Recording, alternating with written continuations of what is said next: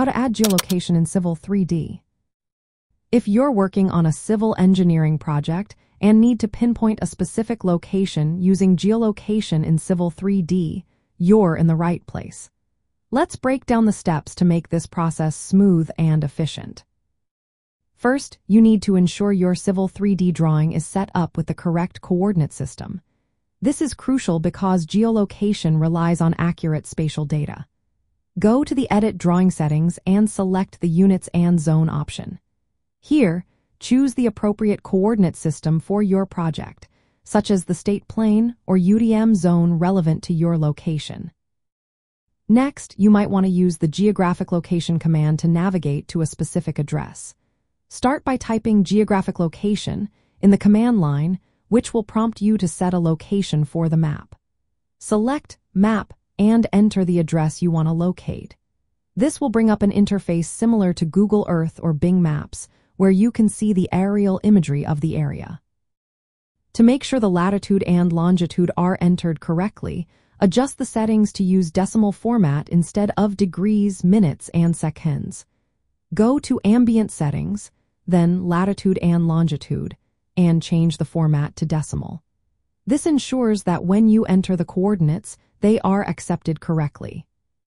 Once you've entered the address, the tool will take you to that location on the map. You can then drop a marker to get the exact latitude and longitude coordinates. These coordinates can be copied and used to zoom into the exact location in your Civil 3D drawing using the Zoom Center command. Simply enter the latitude and longitude values and set the zoom magnification as needed. If you want to display online map imagery directly in your Civil 3D drawing, you can use the Geolocation tab.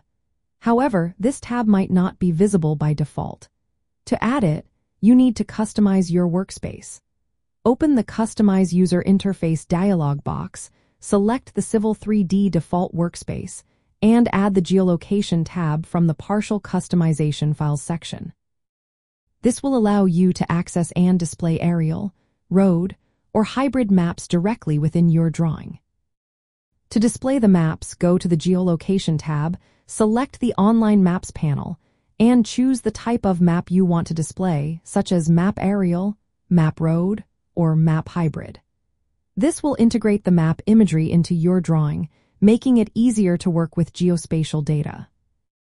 By following these steps, you can effectively add geolocation to your Civil 3D project, ensuring that your drawings are accurately positioned and aligned with real-world locations. This can significantly enhance your workflow and accuracy in civil engineering projects.